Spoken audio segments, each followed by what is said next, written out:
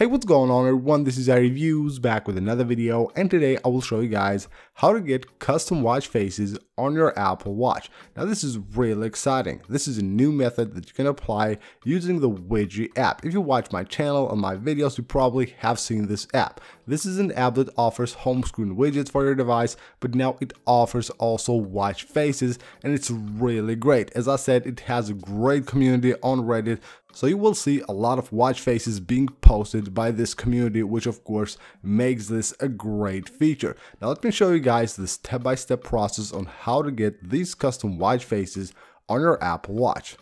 Now the first thing you want to do, of course, install the Widgie app. You can download it from the link right down below in the description of the video. The app is free to be downloaded from the App Store. But if you want to use the watch faces feature, you will have to actually pay $5. So it will sync for free, it will show your watch face on your Apple Watch for free, but it will stay on just for 15 minutes and then you will have to resync it. If you don't want to do that, of course, every 15 minutes, you will have to pay for this feature. Now, once you have the app installed on your iPhone, head on to the Watch app and make sure you have it installed on your Apple Watch as well. So just scroll down here.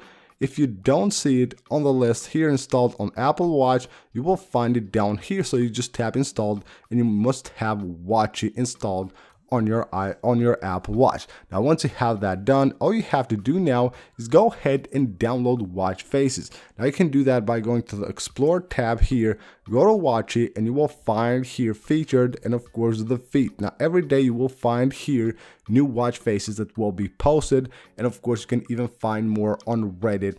On the Widgie subreddit, there are some really cool watch faces. So you can see we have a few here. So let's go with Teardown right here. So it shows basically the internals of an Apple Watch. So you just tap on it and tap on import and you're good to go. You have imported that. Now you can go to manage and you will have your slots right here. So you can tap there and add one of the watch faces that you have imported. So you can see right here, we have 3 of them, and of course we can go ahead and now sync them to our device. Now on the device, what you need to do is make sure that you have the Widgie app open. So go ahead and open right here the app, and of course you tap on sync, tap right here, and it will sync on your device. So you can see here you have the watch face, and you can swipe like this to switch between different watch faces you have on the slots right here. Now let's move on back to the Apple Watch and see some details that you need to know and configure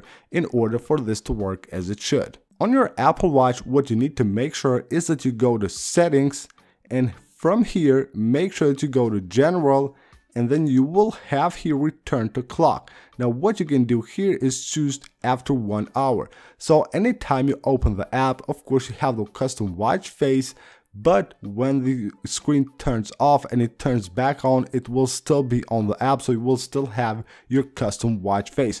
Now this used to allow you to always have that on the screen, but now Apple has limited to 1 hour. So basically after every 1 hour you will actually have to just reuse the app or just relaunch the app. To do that easily, you can add a complication on the watch face that you're currently using. So if I tap right here, you can see we will have it right here. So here we have Watchie, and of course anytime the app goes off, we can go ahead and launch it from here and have our custom watch faces, which are actually really amazing, especially this one right here. So you can see it actually works. I can tap there and there and it actually works. It's actually pretty cool. If you want to download this, I will leave it of course linked right down below in the description of the video.